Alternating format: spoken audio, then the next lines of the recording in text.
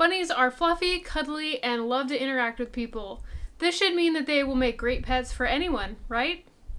You might be surprised to know that bunnies are really only for a specific type of owner. So today we're going to talk about the 5 reasons why you might not actually want a pet rabbit. Hey there, my name is Allison. Welcome to the Tiny Herd, where we talk about everyday pet care for guinea pigs, rabbits, and other small pets. If you're familiar with my channel, you might know that I have 2 pet bunnies. Their names are Mike and Andy. Andy is an Angora and Mikey is a Californian or Rex mix. Over the past couple of years of owning bunnies, there are a couple of different things that I've noticed that make them not great pets for everyone. And that's what we're going to talk about in today's video. If you're thinking about getting a bunny, definitely watch this before you do. Okay, so my first reason that bunnies don't make great pets for everyone is you actually need more than one. Bunnies are herd animals and they're very social. They can form very tight bonds with other bunnies. So it is really essential to have at least 2. They do best in pairs or more. If you're not able to commit to owning 2 or more rabbits, then a rabbit might not be the best choice for you.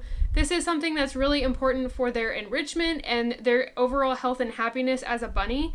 So considering getting a pair is really a must if you're considering getting rabbits. I've seen this with my own bunnies. They're actually very strongly bonded. I adopted them already bonded, so I'm not sure the bonding process. I don't know if they were raised together or not, but they are very closely bonded. They spend pretty much all of their time together, they sleep together, and they do cuddle together, so seeing that makes me pretty sure that bunnies really do better in pairs. The second reason is bunnies can't live full-time in a small cage. This is a misconception with a lot of small pets, but you can't just put them in a small cage and leave them there all the time. Rabbits are pretty big animals, they can be pretty big animals, and they need a lot of free time and enrichment. My bunnies are actually full-time free roam. They're litter box trained and they just free roam our house. This is not an option for everyone, but you definitely want your rabbit to be litter trained, and giving them plenty of access to a specific room or a playpen where they can get time out of their cage is essential. Bunnies can get bored really easily, so giving them new places to explore and time to stretch out and stretch their legs outside of their cage is a must. If you don't have the space or the time to be able to let your rabbits have free roam time, then you probably want to consider getting something besides bunnies. Reason number 3 is you really need to get your rabbits fixed, meaning they need to be spayed or neutered. And there's a couple of different reasons for this. First up, it just completely eliminates the possibility of unwanted pregnancies or unwanted babies. Even if you are positive you have 2 male rabbits and they're never going to leave your house, you never know what could happen. You just never know. So getting them fixed completely eliminates that possibility, which is important because in a lot of parts of the United States and probably other countries as well, rabbit overpopulation, especially in the pet trade, is a huge problem. People are dumping rabbits that they no longer want in parks and at shelters, and it's just a major overbreeding and overpopulation issue. So getting them fixed can help cut down on that.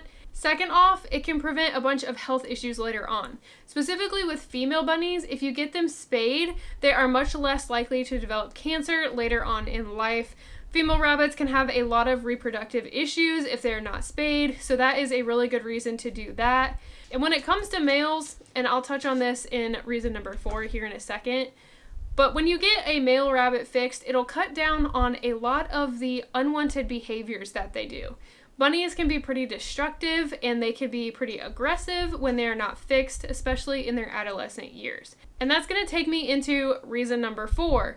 Bunnies are pretty destructive. I think a lot of people think bunnies look all cute and innocent and like they'd be a great pet for kids, but bunnies actually are little monsters sometimes. My bunnies have chewed up shoes, carpet, baseboards, phone cords, lamp cords. I have lost count at this point. Bunnies like to chew, they like to get into things, and they like to find ways into places they're not supposed to be. They're a lot smarter than a lot of people think they are, which can cause them to cause damage and destruction that a lot of people are not expecting, and this is a big reason why rabbits end up being rehomed. Like I mentioned, if you have male rabbits, getting them fixed will cut down on a lot of these behaviors, and it'll cut down on marking, so those two kind of go hand in hand.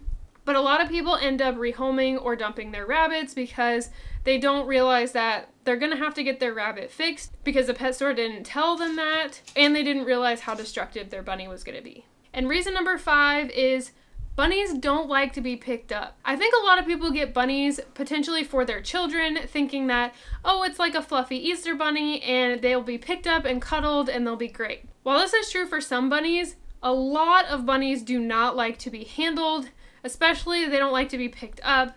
If you think about it, bunnies are prey animals, and even though they're in a domestic situation and they know it's a human that's not going to eat them, those instincts are still ingrained in them, and being picked up still triggers predator in their mind. Some rabbits also don't like being pet or cuddled. For example, my bunny Mikey, he's very temperamental about who and when you can pet him. He lets me pet him pretty much all the time, and he's pretty okay with me touching him anywhere, but he does not like my boyfriend to pet him unless it's on his terms and when he's in the mood. So you have to keep those things in mind. Again, bunnies are very smart, and I think a lot of people discount that when they're getting them.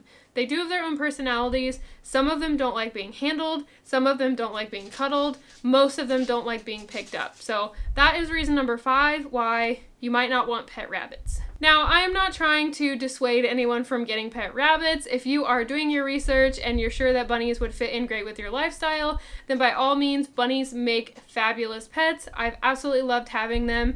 They are one of my favorite animals that I've ever owned, so they do make great pets. But I think there's a lot of misconceptions around them, which is why I wanted to make this video. So thank you guys so much for watching. I hope you enjoyed today's video and it helped you learn a little bit more about rabbits and having them as pets. So if you did enjoy this video, please give it a like and subscribe to my channel if you haven't already. I put up new pet related content every Tuesday and Friday. But again, thank you all so much for watching, and I'll see you in my next video. Bye.